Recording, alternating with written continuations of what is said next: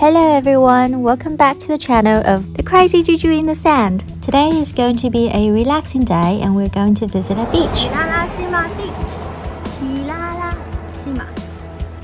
No, Shirarahama. No, Shirarahama. Shirarahama Beach. Sorry. Beach. Juju.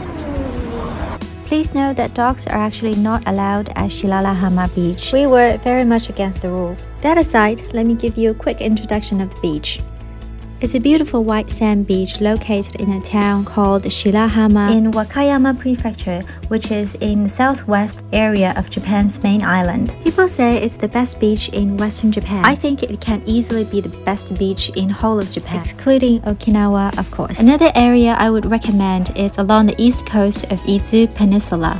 The view is absolutely beautiful, and it's very accessible from Tokyo. I highly recommend it if you're in the area.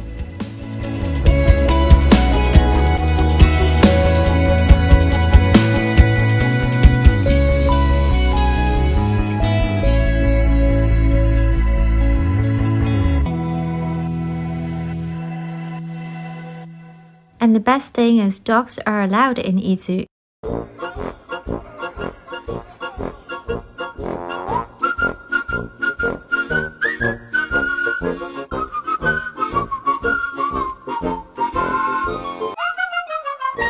Okay, that was a bit of a detour. Let's get back to Shirarahama Beach.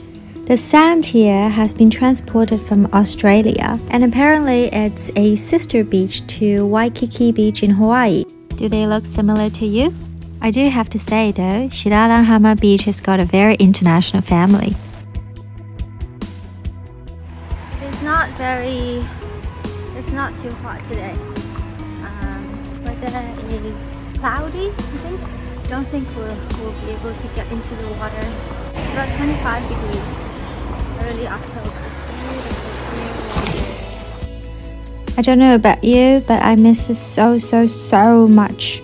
I just wish COVID can get over itself already. Then we can all go out and have some proper fun, like this little guy here.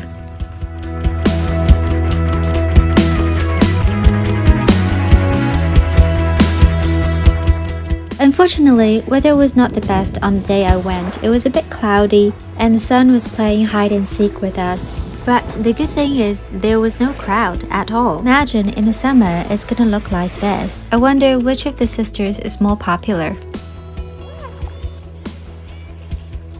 The area is also famous for onsens, hot springs.